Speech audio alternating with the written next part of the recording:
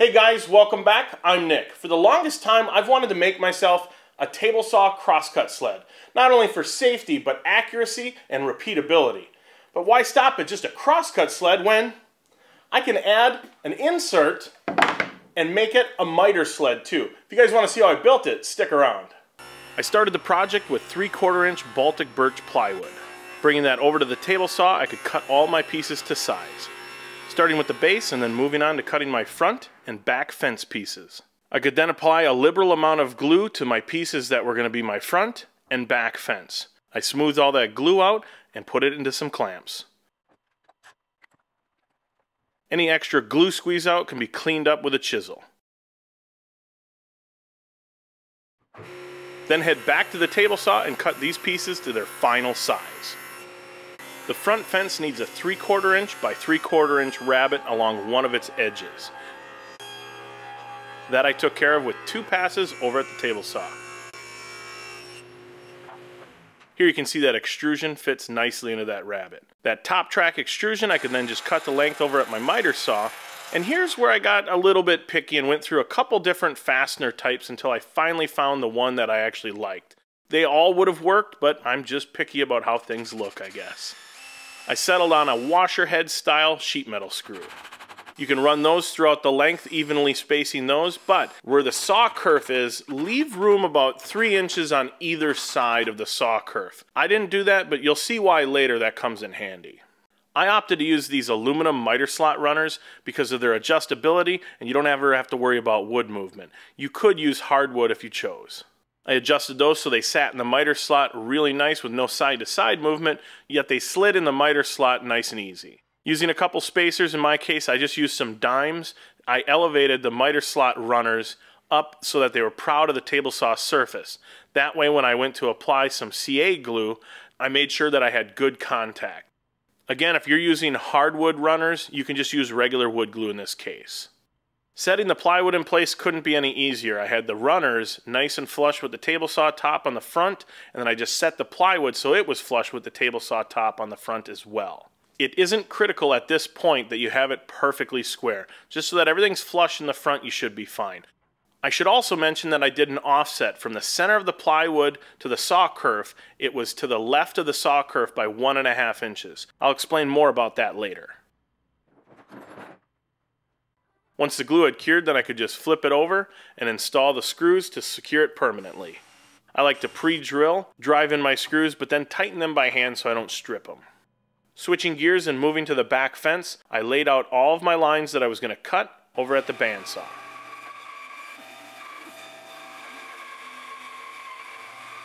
Once I had all my curves cut on the bandsaw, I could move over to my oscillating spindle sander and make sure everything was nice and smooth and sanded down to the line. I also eased over the top sharp edges with a 1/8 inch roundover bit over at my router table. With my sled base in the miter slot tracks over at the table saw, I then raised my blade towards the front and back just so that the saw blade protruded through just a small amount. This was going to give me reference to where my blade kerf was going to be so I could lay out my dados for my miter slot tracks.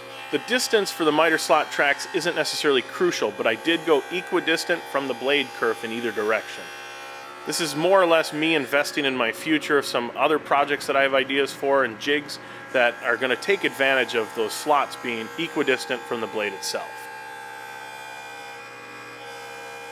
Then I could cut the aluminum extrusion for the miter slot tracks to length over at the miter saw. Again, I pre-drilled the holes for the miter slot track, and I used number 6 1/2 inch long wood screws. I clipped about 1/8 of an inch off the end of those so that they didn't protrude through the bottom of the wood at all. The neat thing about these aluminum extruded miter slot tracks is that a 1/4-20 hexagonal bolt head fits in the track nicely. I was going to need a place for those bolts to enter and exit. In the rear fence, I cut a couple dado slots about 1 1/4 inch tall, 1.5 inch tall. I used some painter's tape to try and minimize any type of tear out or chip out because my dado stack isn't the sharpest in the world. If I were to redo this, I would probably use a backer board or just make these cuts over at the bandsaw because you could go about another 1/4 or maybe 1/2 inch taller to allow for some longer fasteners in the future. Once that's done, you can secure that back fence so that it's just flush with the base of the sled. It doesn't necessarily have to be 90 degrees to anything. This is more or less for stability. With that back fence in place, then I just raised my blade as high as it would go and made about 90% of the kerf cut throughout the whole sled. I left a little bit hanging on yet at this point. I began laying out for my miter sled insert. Being my whole sled was offset to one side of the blade, I was going to have to notch out my back fence slightly. With my miter gauge set to 45 degrees, I could then make my first cut into the fence. I followed that up with a rip cut, stopping just shy of the original blade kerf. I could finish cutting that piece with a handsaw, and then cleaning it up with a chisel. This is ultimately what your piece should look like. To avoid any inaccuracies, I wanted to allow for sawdust to have a place to go when I'm using the sled itself. So I put approximately a 1/8 chamfer on the bottom inside edge of my fence. I then pre-drilled for one screw to secure the back fence. This was going to act as a pivot point for when I went to go calibrate the sled. Using a square, go ahead and mark the location of this hole so that the mark will be visible once the fence is installed.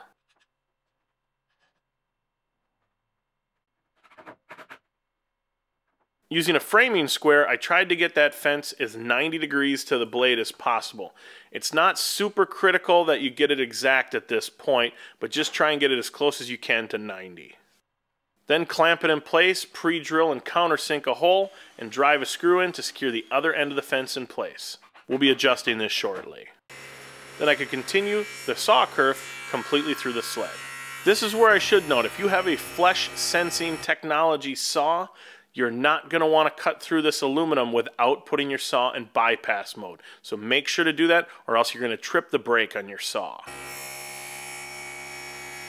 I then removed that top track and widened out the hole so that when I'm not in bypass mode, I don't have any of that conductive aluminum anywhere near the blade. To fully adjust and calibrate the sled, I was going to employ the 5-cut method. The best way for me to try and describe the 5-cut method is get yourself a piece of wood. It doesn't matter what size it is. However, the bigger your piece of wood, the more accurate it'll be. Your first cut, go ahead and label that edge 1 or cut 1. Make a small cut and then rotate it clockwise. You're going to make another cut and rotate it once again, and then continue all the way through until you've made a cut, rotated, and then made a cut until you arrive back at your first original cut that you marked as number 1. Or in this case, we're going to call it cut 5. Slide your piece about an inch, doesn't necessarily matter how much, to the right, make your cut. Now your off cut, you're going to want to set that aside. Your major piece, that you can just get rid of for now, you're not going to need that anymore. The top portion, you're going to want to measure that for width, in my case 0.769 inches.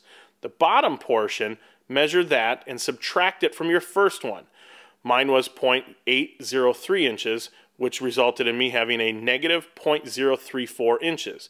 Divide that by the 4 angles that are in your rectangle or square, and I came out with a negative 0.0085. Take that number and divide that by the length of your 5th offcut. And then you multiply that, the distance between your pivot screw, and where you're going to make your adjustments. In my case, I had a negative 0.010 inches, or 10 thousandths. If it's a negative number, you're going to want to raise your fence up on the adjustment side. A positive number, you're going to want to adjust it down. Using a scrap piece of wood that's cut to a point, I put that on my mark and get my feeler gauge and everything clamped into place. That way when I unscrew my fence, I can move it forward the thickness of that 10 thousandths feeler gauge. Once I have that moved forward, I clamp that in place and I drill a brand new pilot hole and countersink for a screw to go in to secure the fence. At this point, I wanted to double check and make sure that everything was accurate, and I moved everything the appropriate amount. So I employed the 5-cut method once again, and I ended up being only 4 thousandths off over the 25 inches. I know some people say they want to get within 1/1000th. I'm not that particular, and in fact, I did a small test here with a scrap piece, and with my machinist square sitting in front of some light, you can tell this thing is as square as can be, and that's definitely good enough for me. And being the sled has only the blade curve to it, and if you use a sharp blade, you get almost 0 tear out to your pieces now. Using my random orbit sander, I sanded the base of the sled down to 220 grit, and then applied a nice coat of paste wax to the entire bottom, and you can see here, this thing slides really nice. And there's zero side-to-side movement. Then I went to apply the tape measure. I set my stop block at basically 0 inches, and that's where I started. I could apply the tape measure and lay it all down, and then double check it by moving the stop block over to exactly 1 inch. Then you can see from my viewfinder that I was off just a hair. I could loosen up the screw holding the viewfinder, put it back to my 1 inch mark, and tighten the screw back up. Please note that when you're working with self-adhesive tape measures like this, your stop block is going to have thickness. That thickness is going to then translate to either the left or the right side of the blade. So your 0 mark isn't going to start at the kerf. And that'll be dependent on whatever type of stop block you're using. I opted to use this Craig swing stop. I like the feature that it swings out of the way so you can square up your material, and then you can swing it back into place, and then your stop block's ready to go. Once you cut your tape measures to length, I just used a file to file everything smooth and ensure there was no burrs or any place that I was going to catch myself. Using some sort of straight edge clamped to my fence to maintain it nice and straight, I added a couple more screws from the other side to secure the fence permanently.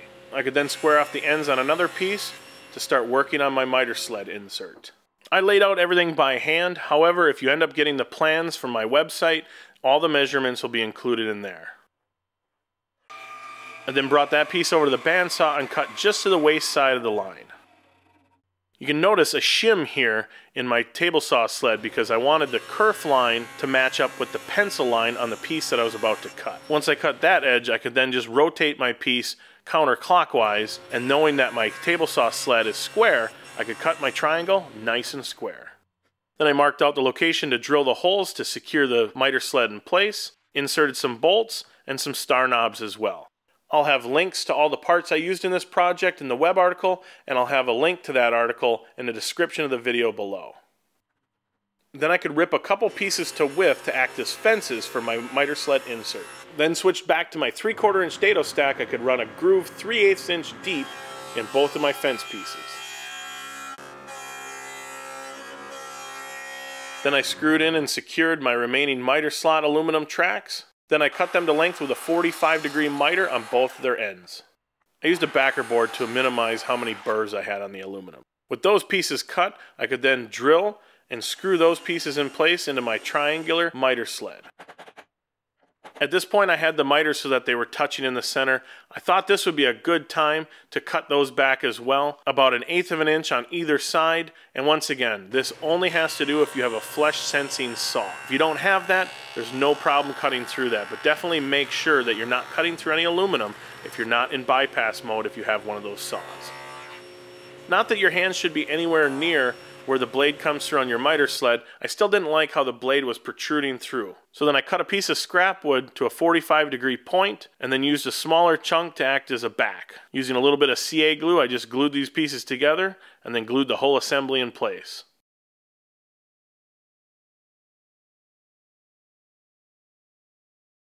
Going back to the crosscut sled portion itself, I had to address the issue of the blade protruding out of the back when making crosscuts. I decided to just make a small box that'll get screwed onto the back of the sled. Here you can see those 2 screws that I had put in earlier that I would have just left those out had I known what I was going to do for a blade guard. After removing those 2 screws, I could drill a through hole to let me know where the screw is supposed to go, countersink those holes, clamp my new blade guard in place, and just drive a couple screws through to secure it in place.